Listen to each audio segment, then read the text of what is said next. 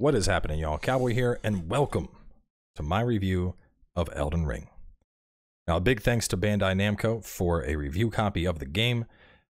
Just up front, this review is going to be relatively spoiler-free. Obviously, we're going to be talking about, like my opinions and quest designs and whatnot, but I'm not telling you about the story or what the zones are like or bosses or anything like that. That should be obvious. Anybody who does that in a review is garbage. But anyway, beyond that, a couple things up front. This review is mainly based on my experience with the PC version. I also started playing on PS5, but there's just so much to this game. It was hard to do both at the same time. So a little bit of experience on the PS5 version of the game and a lot of experience on the PC version of the game. Just to be transparent, how much experience? I am currently at about 85 hours in game. I have done everything I could find. I got the ending. I got almost every boss I could find. And the crazy thing is, there's still more. There's still places that I can visibly see from the world that I don't know how to reach, and bosses whose names I've heard that I know are out there somewhere, but I don't know where they're at. And so to break it on down, like honestly, when it comes down to it, if somebody was like, what was the one thing that encompasses Elden Ring to you? It would be there's more. Every time you think that you're about to be done with a zone or a dungeon or whatever the case is, there's more. Like you think you're almost there, and then oh no, hey, how about an extra zone? Or okay, I remember I thought I was getting close to the end of the game. I was like, all right, I'm almost there. This is it. I'm gonna go to the place and do the thing. And then it was like, what if we slapped a whole second zone at your face? And I was like, wait, what? Oh, okay, all right, I got that. And then I get through it, and it would be like, what if we added like 2 more zones to it? And I'd be like, okay, yeah, I got that. What if we added like just a couple other zones and places that you've never been that you're going to find out about now? Like it just kept going and it never stopped. And it's honestly, it is difficult to put into words the sheer scope of how much there is to do in this game. If you have been waiting for Big Souls, this is it. This is Big Souls. Now, in terms of Souls, I will say that this game is pretty much an evolution of Dark Souls 3. If you were expecting Sekiro or Bloodborne, you're not going to find it here. This is a very natural evolution of Dark Souls 3. Even, kind of animations, movement, all that stuff. It feels very like if you had just played Dark Souls 3 and you jump to this, you're going to be right at home. But, a lot of people have asked that. They're like, well, how much Sekiro influence is there? Minimal, to be honest. So yeah, big Souls, Dark Souls 3 evolution, and honestly, an near endless amount of content. So I got a couple bullet points here. Let's talk about combat for a little bit, because I have a lot of thoughts there. So combat in general is relatively what we've been used to up until now. Weapon combos have been reworked, so most weapons have either like a 3 to 5 hit combo, depending, like your large things, like your ultras, which are now called colossal weapons. Most of them have like a 3-hit chain. Your basic weapons usually have a 4-hit chain, and then your super fast weapons, I've seen some that have like 5 or 6-hit chains. So it's not just, 1 attack, 2 attack, 1 attack, 2 attack, which was the case in previous Souls games. The weapon movesets have been updated a lot. So anybody that's like, oh, same animation hurt. No, you're an idiot. It's not the same animation. They're literally a brand new animation. The amount of weapon variety is peak. Oh my God, dude, there's so much. And I'm not going to spoil it, but there are some returning fan favorites y'all can find in the game. Some that I saw and I was just like, oh, it's my baby. It's back. So really awesome weapons. In general, combat felt really good, and I played with a variety of things throughout my playthrough. I used a scythe for a good bit. I used a greatsword, like a regular greatsword, like Claymore style, for a really long time. I used a halberd for a bit. I used a hammer. I used a colossal sword at one point. I used a big hammer at one point, like a great hammer. So I was mix and matching weapons as I went throughout. And one of the things I thought that was really nice is in terms of stats, just having like a basic quality build. And what I mean by basic is like I think I had for the most time I had like 20 strength and like 17 dex. That opened up, I would say, like 75% of the weapons to me. So I would suggest a quality build your first time through this game, just because it's going to give you so much weapon variety to play with and get to try out new things. And in particular, I think one of the things that made it so much fun was the changes to weapon arts.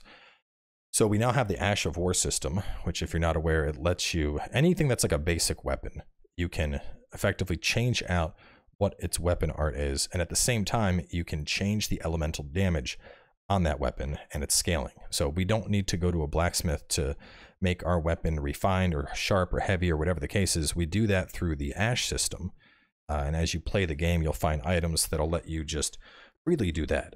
And what I mean is, initially, let's say you want a weapon to be cold damage. You would have to have an Ash of War that's related to cold. So, you know, like you slam the ground and make a shockwave of cold or something. I don't even know if that's in the game. I'm just making that one up. But that's kind of what I'm talking about.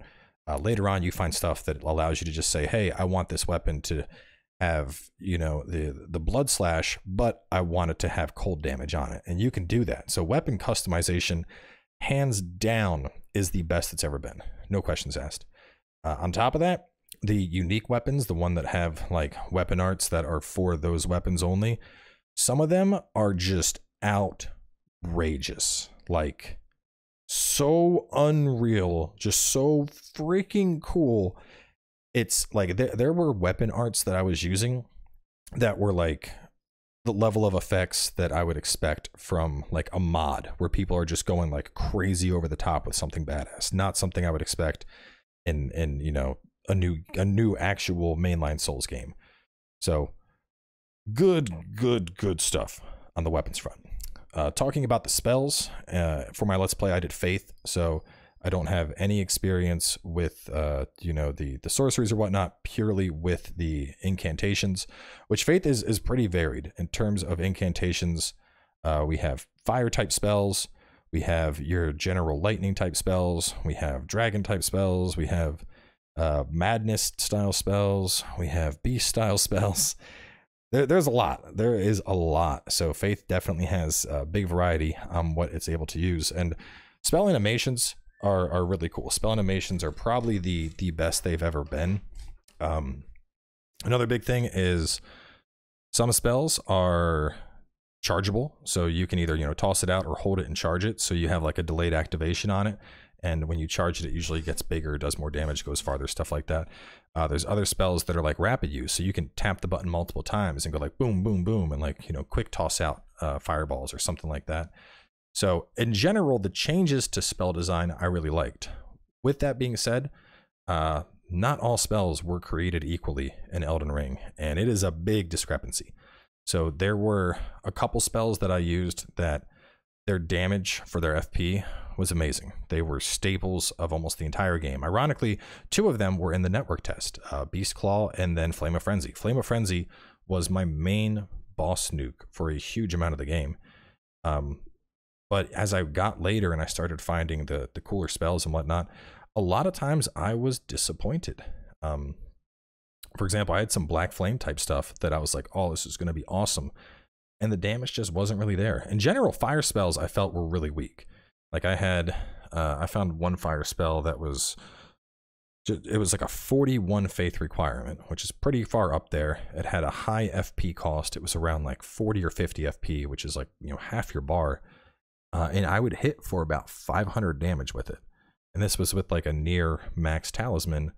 And you're probably like, oh, well, 500 damage, Cowboy, that's a lot of damage. Yeah, well, my sword like swings for more than that. So it's really not a lot of damage. And it's something that I really hope that they take a look at spell damage, because there's like the spells, the animations on them are really, really nice looking and really crisp, but not all spells were created equally. And there are a lot of spells that I just simply didn't use because the damage wasn't that good.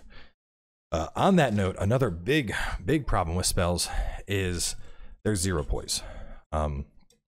You know, late game, my guy was poised up. I was basically in almost heavy armor, and the spells, for the most part, unless you were really far back, you weren't getting it off. There were a few spells I found that had built-in poise, where like, you know, stuff was going to try to attack you and you might still be able to get it out. But for the most part, and especially late game, an enemy would just walk up and slap you. And not even like, a Black Knight type enemy, just like a basic enemy of a late game zone. It would slap you right out of your spell mid-cast. And I think one of the problems with that is all of the catalysts, none of them have built-in skills. And in particular, I want to call attention to like the Sunlight Talisman from Dark Souls 3. It had a unique skill where you could basically cast with L2, and instead of just doing a cast, it would do a poise-based cast. So it took like, I'm trying to remember I think it cost a little bit more, but basically it gave your character some poise so that you could tank a hit to the face, but you were going to get out your spell. And there's nothing like that, at least that I found in 85 hours of playing. And the result is essentially mages can just get rushed down. Like if you're ever doing PvP and you go against a mage, just stay on top of them. Just continually slap them and they're never going to get cast off. So I definitely want to see the damage on spells normalized. There shouldn't be such a big discrepancy between certain spells.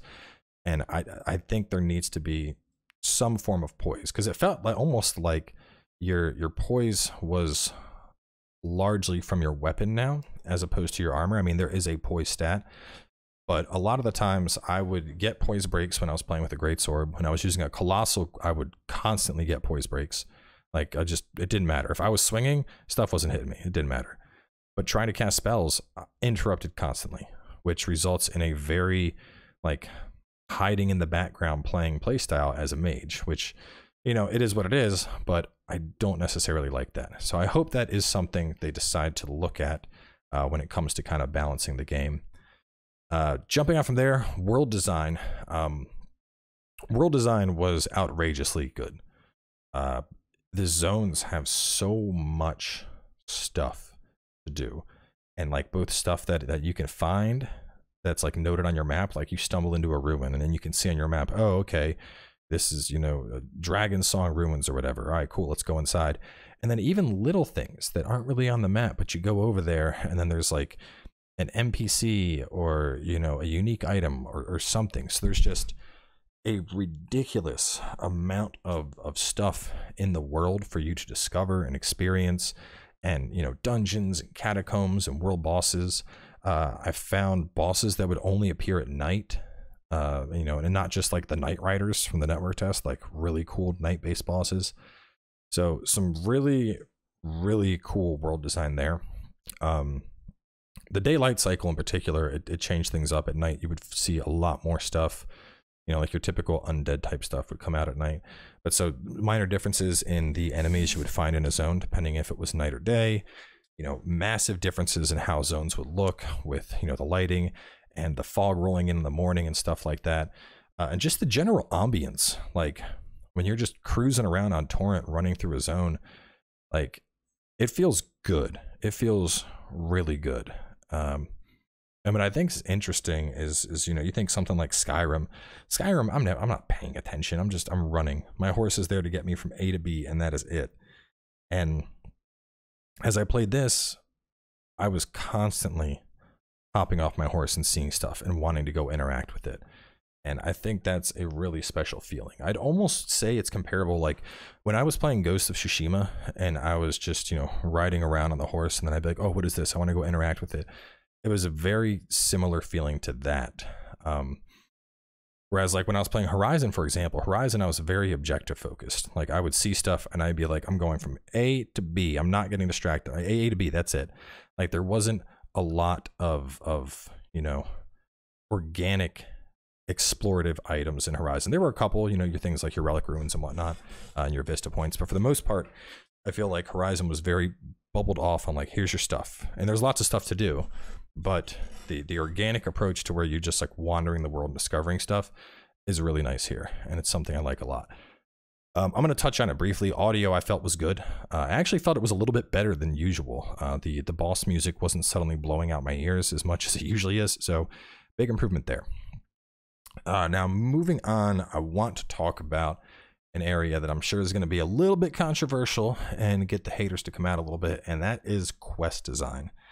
Now, Souls games have always had a very obscure approach to quest design. Meet NPC out in the wild, meet NPC out in the wild a little bit later, and then meet NPC out in the wild a third time.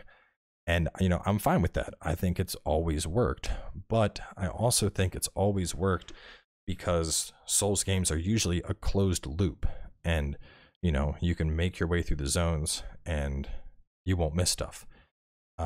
Unfortunately, that is not the case with an open world environment. And I think a good example of this is, so for example, I had a quest I did where, we're going to keep it vague. I met a lady and she wanted a grape, and I gave her a grape and she was like, oh, the grape lets me see. And she wandered off. Fast forward like 30-45 minutes later, I met the lady again. I happened to find a second grape nearby, and I'm like, oh, hey, grape lady. Okay, let's give her another grape. Gave her a grape. Thank you for the grape. Wanders off. Don't see her again for a while. Don't even think about it. Much later in the zone, I end up fighting a dude. He drops an item. That item is like a special grape. And I look at the description and it's like, oh, you know, the grape that will lead the maiden to where she has to go. And I'm like, dope. This is the final thing for Grape Lady. The problem is I never found Grape Lady again. After like 2.5 hours of searching that zone, like I searched during an episode and then off the episode, just sat around and kept searching. I could not find her. I scoured everywhere I could look. And that's how I found other NPCs. I found the NPC for the PvP quest line by scouring the world for Grape Lady, but I never found her. And what's weird is there's certain quests that they'll actually put a marker on your map. They'll be like, oh, you want to do blah, blah, blah. I've marked your map. Go there. And you're going to go to that place and you're going to find something. And then a whole quest is going to get underway. There's other NPCs that'll give you items like, oh, you need to go talk to XYZ. And then they're going to give you an item. And then you can look at that item and it says, you know, item intended for XYZ of the, you know, the royal home in Lancaster or something. So like you have an idea like, oh, this person is there. But then there's other times where it's just hyper vague and you have no idea. I had one quest where the guy gave me an item and he's like, go find N. And I'm like, who's N? And he's like, oh yeah, just go find her. I'm like, where, bro? Where? Give me. Is she out east in the eastern region? Is she up north in the northern region? Do you think she might be down south? Yeah, I don't know. Just find her. Like, you can't give somebody a letter and tell them to deliver it and not put an address on it, my guy. And that's the thing, is this game could have benefited even from like a super vague journal. And I guess to better talk about this, so going back to my Grape Lady quest, something like, you know, just give me bullet points. Like, I met a maiden that needed a grape. I gave her a grape and she went north. I met the maiden again. I gave her another grape. She headed northeast. There, that's all I need. She headed northeast. Great. I will search from the last place I saw her all the way northeast across the world if I need to find Grape Lady. But I never found Grape Lady. And I looked everywhere I could think of, and I had no idea where to find her and stuff like that. You know, like at the end of the day, it didn't ruin my enjoyment of the game. I had a great time with it, but it bothered me slightly. And it's, you know, I think it's just the design of a Souls game. I don't think that hyper vague approach works all that well in an open world environment. And it's, you know, it's a little bit of a discrepancy, because there were other quests. Like, there was one quest I did that involved like finding a whole hidden area, and I like talked to a dude and he was like, oh, I'm looking, I don't know where it's at, but so-and-so probably has a hint. So then I went and I talked to so-and-so gave me a hint and was like, oh, go talk to bloody blah. And then I went to go talk to bloody blah, and bloody blah was like, oh, to do it you need to do objective X. And then I did objective X, and then the quest continued. But, you know, there was a natural evolution of person to person to person to person. And this was a little bit of a bigger side quest. This like involved an important NPC and stuff, so it made sense. But then you have your side quests like Grape Lady that just get left unfinished. Like, who knows? She's probably dead by now. That swamp is filled with like giant crabs and lobsters and stuff. She probably got eaten, but I'll never know, will I? So anyway, I've had that on my chest a while, man. That Grape Lady is gonna haunt me in my dreams. But so I mean, it's weird because, like I said, there's certain quests that they give you information on where to go, or the NPC will be like, try talking to, you know, this person, and you'll talk to that person and you'll get an idea. But like, I mean, hell, even then, I feel like most of the time I was taking the game, I had Discord up, and I was writing little notes on stuff just to remember, like, oh, I met this person at here. This person said I had to go do this. You know, there was a lot of times where, like, playing this game with a journal is almost a necessity. Moving on from that, it's time to talk about the ugly. And oh boy, I'm not going to sugarcoat it, man. PC performance is rough. It is really rough. There's a memory leak. I would start the game, I'd be at like 3 point, or what did I start at? I started at like 6.5 gigabytes of RAM, and after a couple minutes, I was up to like, you know, I'd be playing for an hour and I'd be up to like 7.8. I've had visual glitches, shader errors, you know, and not like Skyrim bugs. There were a couple Skyrim bugs. I'll talk about that stuff in a bit, but just in general, PC performance was rough. Console, it felt better. It didn't feel as shaky, but like one of the big things on PC is I started off playing like 4K Ultra and was like, okay, maybe it's, you know, maybe I'm just pushing out things too high. So I jumped it down to like high, same issues. Chopped it down to medium, same issues. Asked my buddy who was playing in 1440, same issues. And I don't know what it is, because even while I was playing, I checked Resource Manager, and I mean, I have an RTX 3080 and a AMD 3090X processor, and my processor was like under 30% utilization. The GPU was under 60%, and this is with the latest drivers. So like the game wasn't pushing stuff to its limit. You know, there's clearly juice in the tank, and the game's not even utilizing it. But you would be playing and it'd be like smooth 60, smooth 60, smooth 60, and then boom, all of a sudden plummet to like 10 FPS. And you're like, oh, what is happening? Is my game crashing? What's going on? And then it just resolves. And I'm like, oh my God, what just happened to me? And you know, from what I've heard from other people that are mainly on console, that wasn't as big of a case. My PC experience was 85 hours. My console experience was like 5, and I didn't notice that in the 5 hours I spent on console, but I also didn't reach the more problematic zones on my console experience. But still, it's, you know, it needs to be said. PC performance, frankly, it's bad. It's not good. It's not pretty. I expected it to be smoother, and this is with the current NVIDIA drivers for the game. So I really hope they took a look at PC performance, because I mean, as the Let's Play comes out and y'all will see the stuff I'm talking about. There's some really rough points. Moving on from there, some of the bugs I encountered were doozies. Now let me be upfront.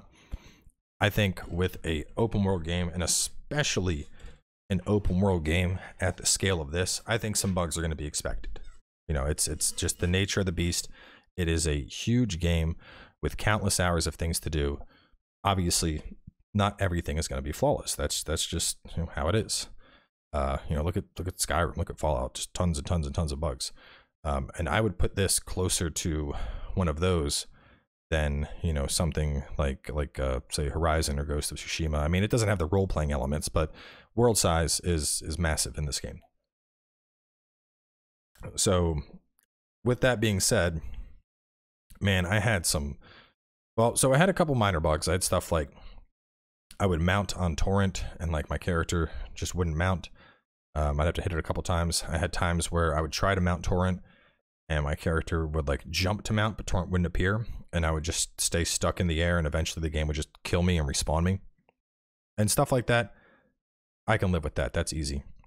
But then I had I had a dragon I was fighting, right? I'm beating the dragon, I'm getting the kill, basically. I line up for a critical on its face, dragon just disappears, despawns completely. Left the zone, came back, rested, all that stuff.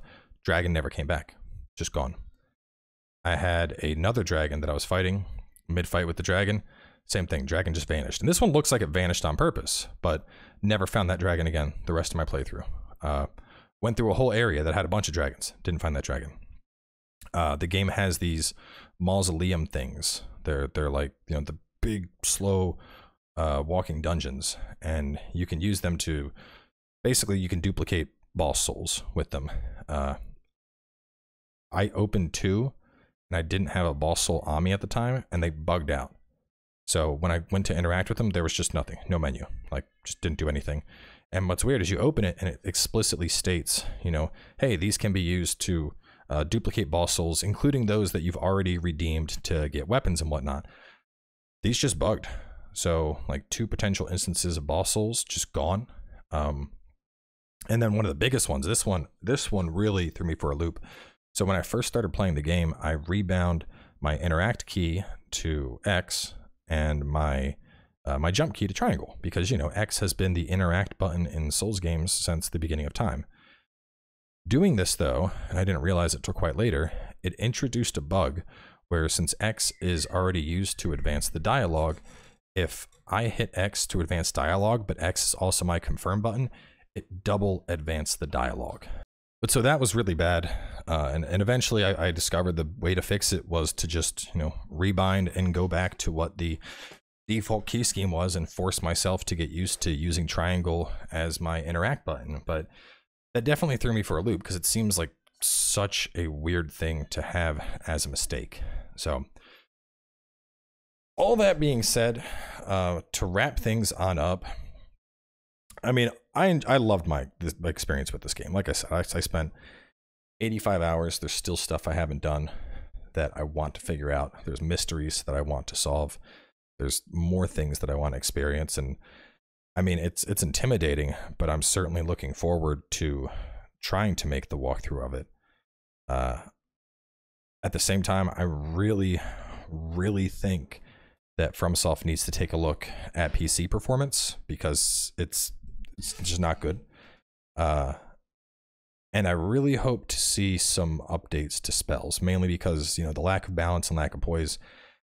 It's going to be rough. A lot of people are going to try casting spells, and, you know, because of that, I resulted in like finding 1 or 2 spells that were just really good that I could use from range, and I spammed those. But in general, I mean, I loved the game.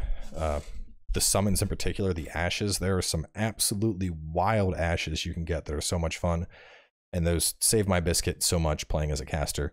So y'all will get to see all that stuff in the Let's Play. But closing thoughts, I would give the game a 9 out of 10 and a tentative 10 out of 10, depending on future support. Because honestly, as much as I loved every second of this game, and I think it is by far Miyazaki's best game yet, the PC performance, man, it was so damaging that it, you know, I can't say this is a perfect game, not with the way it performed. But, you know, console, I heard, is a lot better. So we'll say 9 out of 10 PC, 10 out of 10 PS5. How about that? Either way, we're going to wrap this up because I still need to edit footage to this review, and it's supposed to be live in 2 hours, and I haven't slept, and it's your boy. So thanks for tuning in. I'll catch y'all later. Let's Play starts tomorrow, and yeah, 117 episodes. It's going to be juicy.